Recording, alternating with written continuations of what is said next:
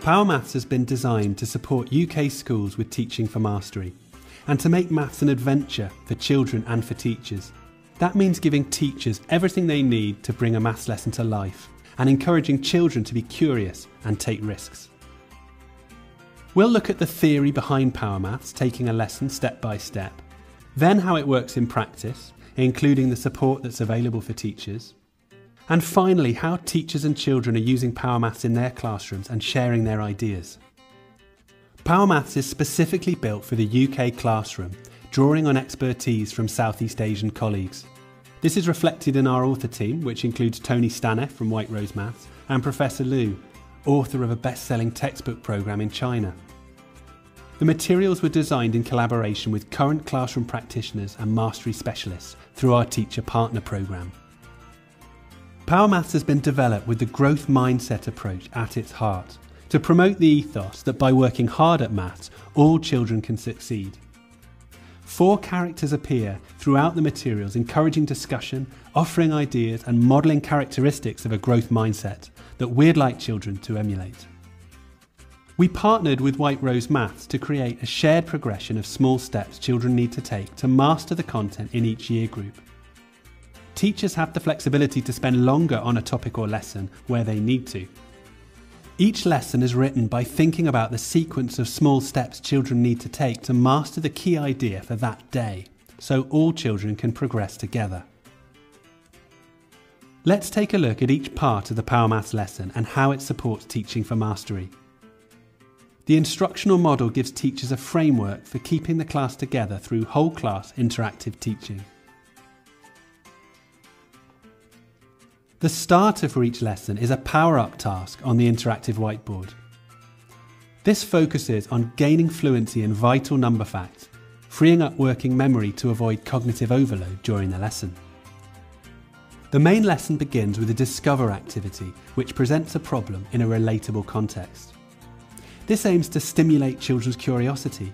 They're encouraged to see the maths in the image, describe it and ask questions, making connections with other topics if they can.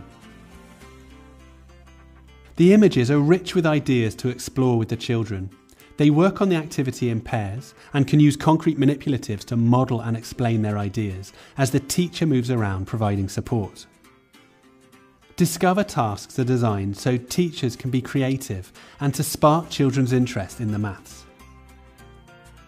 Once children have explored the maths in the Discover section, they share their ideas in a whole class discussion led by the teacher.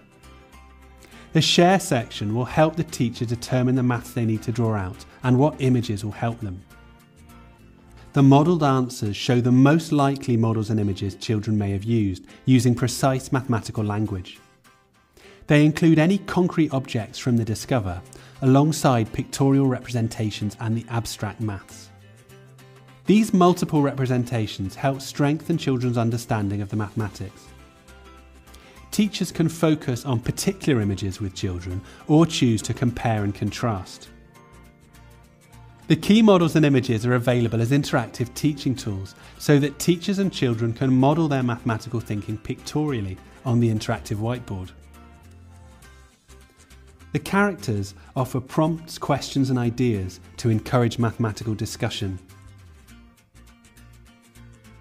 Having solved the problem and shared their ideas, it's time for children to take the next small step to develop their understanding with guided practice. In the Think Together section, the questions become gradually less structured and support children in making generalisations.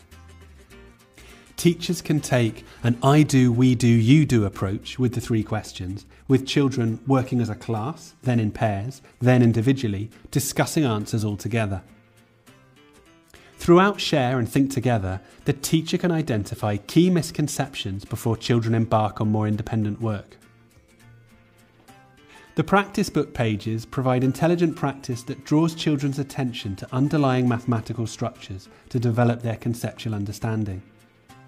The questions draw on the principles of procedural variation to develop fluency. The practice culminates in a challenge which will be accessible to children who have taken each of the small steps throughout the lesson. On the last page, there's an opportunity for children to reflect on their learning. which is designed to develop reasoning and metacognitive skills. What I like most about the structure of a Power Maths lesson is that there are 5 specific parts, and this provides plenty of opportunities for the teacher to be able to explain and model different concepts and methods with a range of representations. The children then go on to explain, develop and apply their understanding. My favourite part of the Power Maths lesson is the think together. This aspect of guided practice really supports the children well as they move from the teaching and learning tasks to independent practice with a greater level of confidence. There's a wide range of support for teachers to deliver a Power Maths lesson and ensure children can progress together through the content. At the start of the lesson, the new learning point is outlined along with relevant prior learning and misconceptions and difficult points to be tackled. Throughout the lesson, there are strength and suggestions for children who need extra support, as well as ideas for deepening understanding. These help ensure that every child can succeed and every child can be challenged.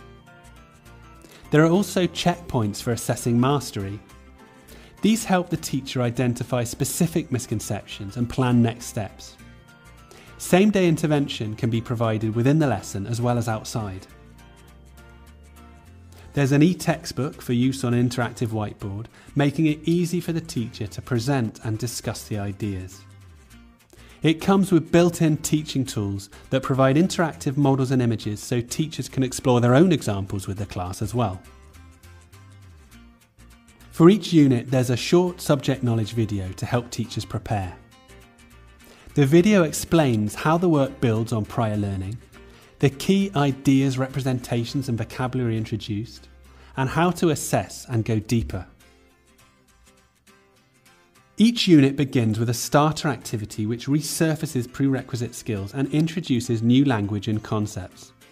This helps the teacher ensure that all children are ready for the new block of learning. There's an end of unit check to assess whether children have mastered the concepts taught in a unit. Teachers can follow up as appropriate with additional strengthen and deepen activities available online. There are also progress tests for assessing the work children have done in each half term against age-related expectations, and there's an online mark book for recording and analysing the results. Power Maths provides you with carefully sequenced, high-quality content so that you as the teacher can concentrate on your class and on asking questions like, what are the key concepts children will meet today? And how can I stimulate children's curiosity? We believe that you, as the practitioner, know your class the best and will want to shape the lesson in a way that works for your children.